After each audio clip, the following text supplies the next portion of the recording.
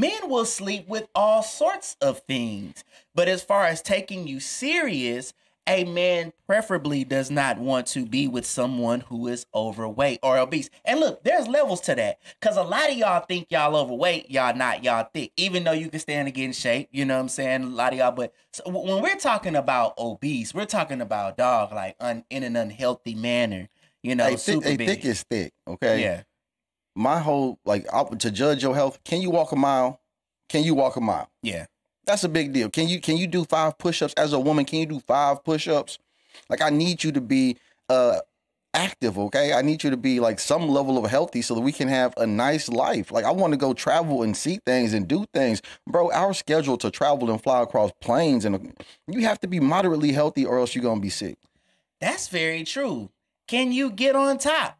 Because sometimes a man wants you to get on top. You can't be lazy. You got to get on top and ride that thing. If you can't even get up there and get into a squat position, that's a problem.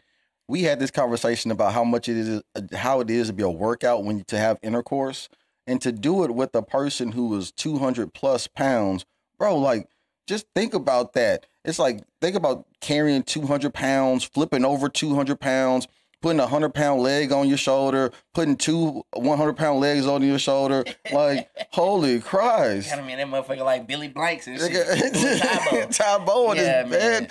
Like, if you love yourself, then you can love me and we can have a great relationship. But if you don't love and respect yourself, then you can talk shit on me all day, and I'm gonna continue to laugh at you. They went after Kevin Samuel so hard, man. Those big bitches celebrated so hard. They was jumping up and down, nigga. It was a goddamn 5.2 on the Richter scale. Yeah. Trimmers in Houston, hey, nigga. Dog. It was pretty bad, man. How most women, I'll say, and it be our women that got together and were just like happy that this brother had passed on. It's ridiculous, man.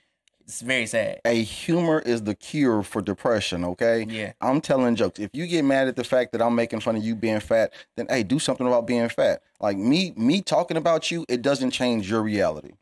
If you want to change your reality, you have to cut them calories. Facts is facts, baby. Like a big girl got on the plane and was mad. I think she was a TikToker. I mean, she really was taking up 2 seats. And then, like, I think she was mad that the plane didn't accommodate her weight, or even if they charged her for 2 seats. I think it was even something like that. That's happened before. If you're a certain weight, they're going to charge you for 2 seats and they get mad. But it's how narcissistic is that? Yeah, it's crazy.